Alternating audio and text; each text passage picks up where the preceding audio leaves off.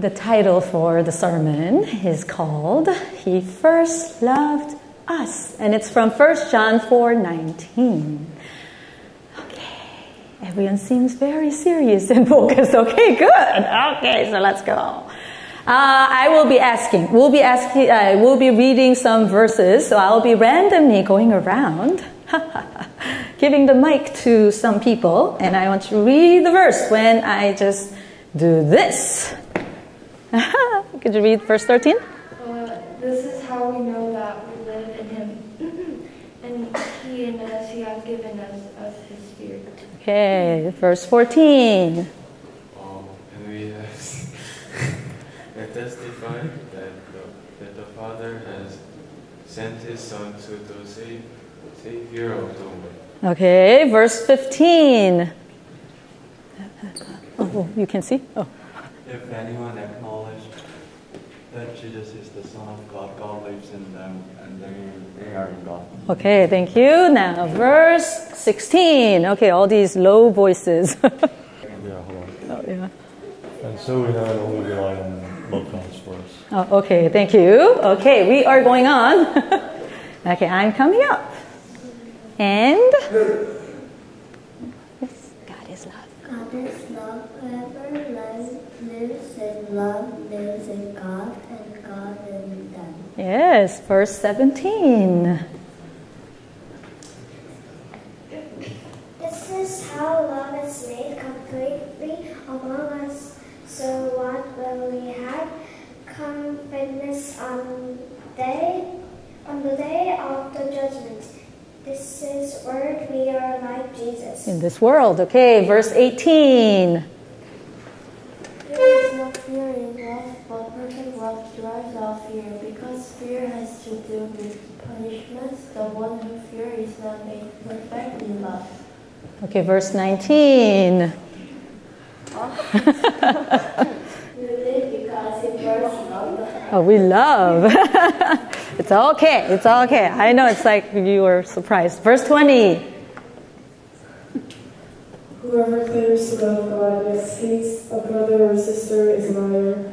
For whoever does not love their brother or sister whom they have seen cannot love God whom they have not seen. Okay, thank you. Now verse 21. Coming up again. And He has given us this command. Anyone who loves God must also love their brothers and sisters. Okay, thank you so much. Okay, I hope you were able to read through.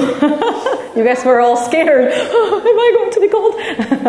Okay, so these verses from 1 John chapter 14. Were you able to focus? What was it talking about? What was it talking about? It was talking about love, yes. People are showing me this heart. Okay, about love. It says that God is love. Whoever lives in love lives in God, and God in them. And this is how love is made complete among us, so that we will have confidence on the day of judgment. In this world, we are like Jesus. Yeah? And there is no fear in love. Because perfect love drives out fear. Because fear has to do with punishment. The one who fears is not made perfect in love. We love because He first loved us. And here is something very important. It says, whoever claims to love God yet hates a brother or sister is a liar. It's pretty strong. For whoever does not love their brother and sister whom they have seen cannot love God whom they have not seen. And He has given us this command. Anyone who loves God must also love their brother and sister. So we are talking about love, but this love that we're talking about doesn't seem very soft and gentle and warm, because it says, if you're hating your brother or sister, you're hating God too. Right? God is right on you, pinpointing if you hated your brother or sister. This brother or sister doesn't mean just your sibling, right? Not just, some of you are just only child. So this isn't only talking about your brother or sister at home, right? Boys over here, yes. This is talking about everyone around us, our friends. And even me, this is actually, I feel like, oh no. Even though I'm not going around like angry at people, hating them out, front. But inside my heart, even though I'm always smiling, I'm a sinner too. So I also have times when I felt like, so annoying. Why is that person doing that to me? Or why is that person so irritating?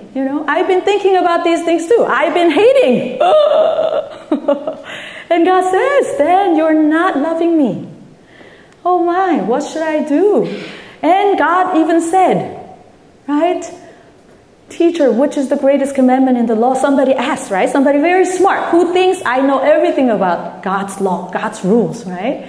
Asked Jesus just to test him. And Jesus said what? We sang this song in the morning, right? Second graders, we sang, love the Lord your God with all your heart, right? And it says that's the first commandment, greatest commandment, to love our God. And the second is just like that, love your neighbor. So it's all about love, but it's not like, oh, I love you, love.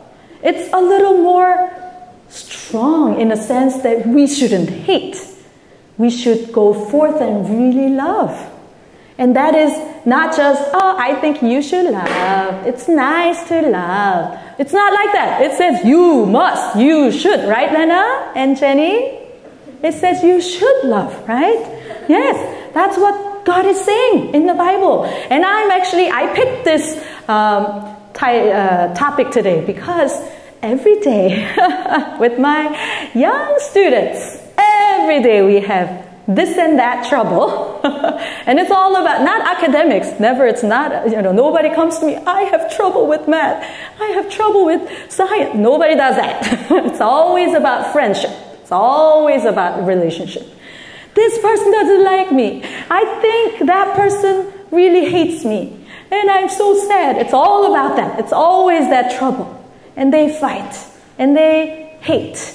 And they come back and say, oh, I love you. And it's normal. I'm not saying that is wrong or that is very bad, because it's not only for young kids, right? It happens with older kids too. Every day. In your heart, maybe. Maybe you're not saying it to them, but you are always doing that in your heart too, right? You're not only living by yourself. So this is something that's related to our lives every day. Every day. Love, love, love, God says.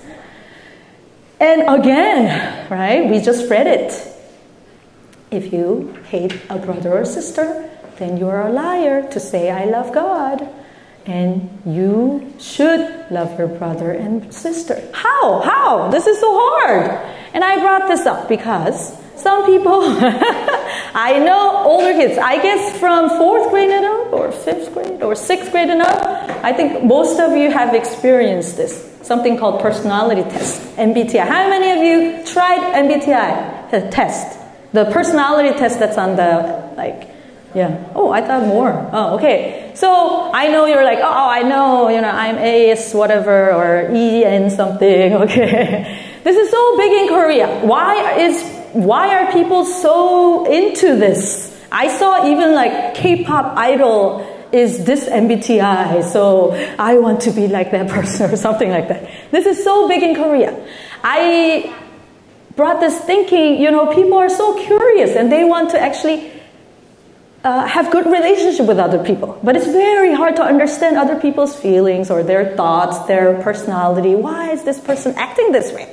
I want to be loved this way, but that person is so different. Why? And then people are curious about how I am and how they are. So then they begin to test themselves with these kind of personality type tests. And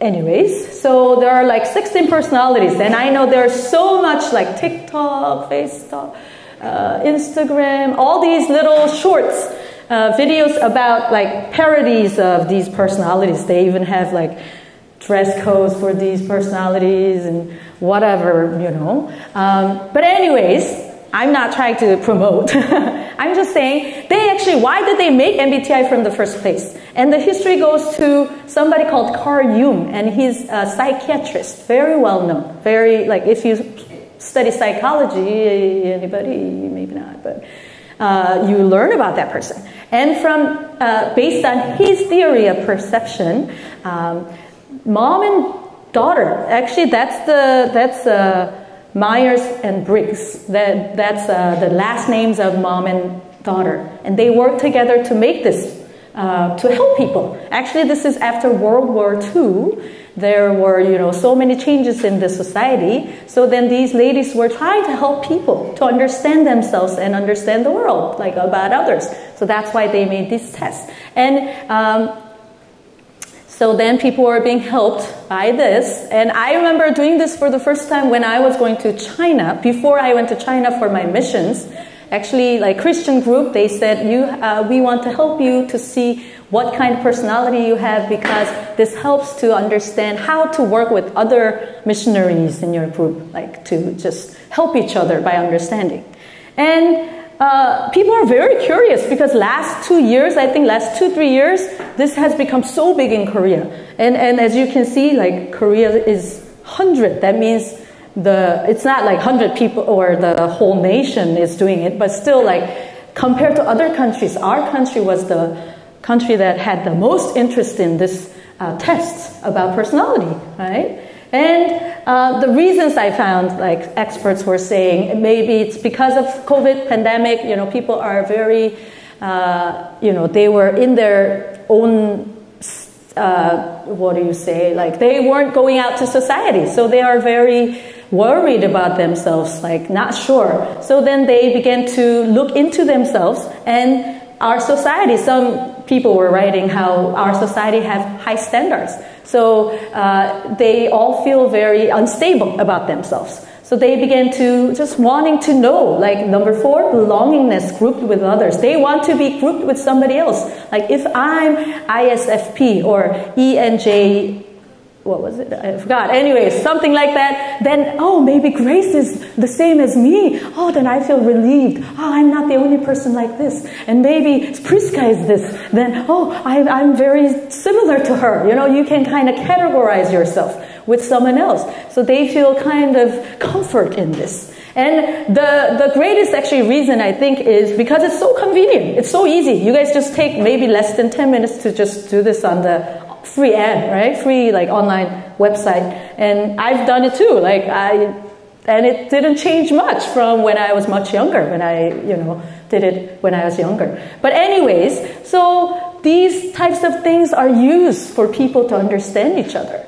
And then I just went back to the old days, like 90s. I don't know if anybody from like teachers know this, but because it was such a big issue to understand how girls and boys are different, where it's like opposite, right? People were just curious, why are you so different? And I remember talking with like 3rd graders how male teachers will say if you have something on your hand, like your finger, there's a small like paper cut, and you go to male teacher and, I'm hurt. And the male teacher says, it's okay, it will heal soon. And then like if you go to female teacher, they will say, are you okay? And we give you like Band-Aid. But that doesn't really, we cannot say all the girls are like that, all the boys are like that. But because people just wanted to understand, even like psychologists called John Gray, he wrote the book called Men Are From Mars, Women Are From Venus, just meaning we're so different, as if we're aliens from different planets.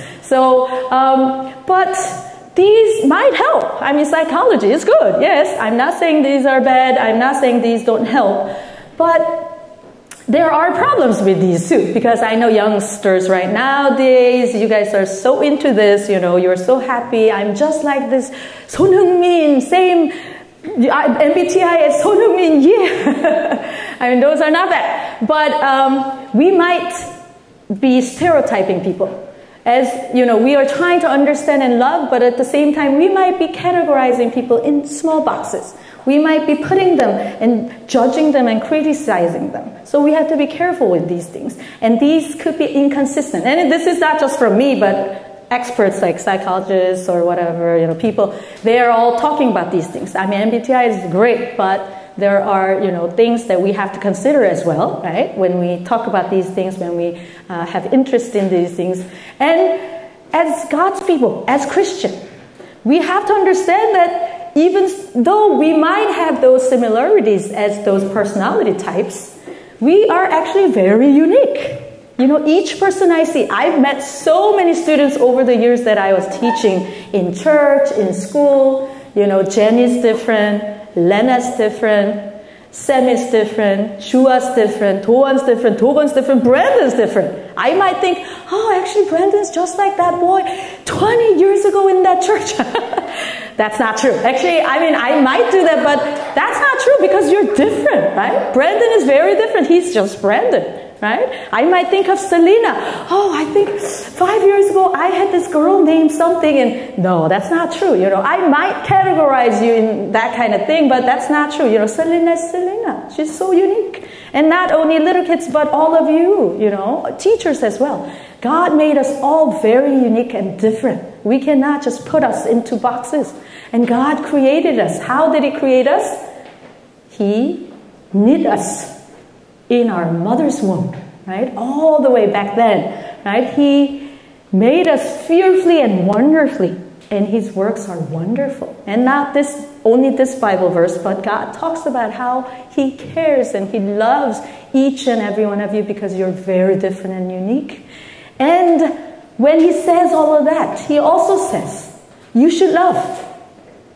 Not just saying, oh, you should love, you should do this and that. But He's actually saying, I first loved you.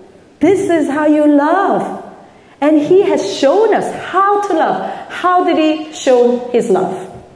Can we read the bold letters together? Ready, go. While we were still sinners, Christ died for us.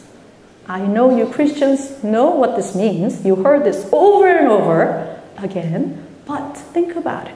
Right? When we try to love our brothers and sisters, our friends who are so different, I try to understand, but still hard to understand. Doesn't fit with my love language.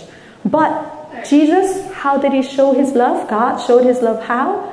He died for us while we were still sinners. It doesn't say because my personality type was matching with Jesus that He died for me. But no matter what, when we were sinners, when we are hating, when we are this bad, Christ died for us. That's how He loved us. That's how He first loved us. And He's saying, so you can love. When you love, I'm in you. When I love you, you're in me. That's what God is saying. I first loved you. And again, He says, anyone who loves me, you must also love your brother and sister. And this is what I tell you to do. And of course, I always end my sermon with, God is not saying He's giving just a bunch of rules and He doesn't care. But He's saying that I showed my love for you. So back to your chair. So love your brother and sister, right? Every day. And try every day. Even though you might feel like, oh, but I tried and it's not working. Why are we fighting every day? Why do we fight every day? That was the question that I was asked yesterday. I want to be that person's best friend and I love that person, but that person is not loving me, I think. I want to be a good friend and I don't want to cry and fight every day. I can't even tell my mom because my mom's going to be mad at me. That's what I heard. And that is okay. That is our life. I'm not going to say, oh, because you didn't love, that's why. I'm not going to say that, right? You are trying your best, and that's very good. But every day, we just remember, this is how God first loved me. He died for me when I was a sinner. I was very bad. I'm still bad, but He loved us. He loved me first. And He says, go and do the same. And He says, I'm in you. I'm your God. I love you. That's what Jesus says, right? He first loved us. So I want you to remember. And this is not something from a God that doesn't care about us, but this is the message from God who loves us every moment right now. Okay? So let's pray. Let's pray. Father God, thank you so much. We looked at many Bible verses. And we might not remember everything, but we just want to remember that you first loved us. While we were still sinners, you died for us. And you say, go and love your brother and sister. Because I first loved you, you should love. And help us to remember this. And this doesn't mean just my friend. Not just my brother and sister in my family, but this is talking about my parents, my teachers, people around me. God, you are saying to me to love. And we want to learn and change every moment. So be with us as you first loved us. We thank you. We pray in Jesus' name. Amen.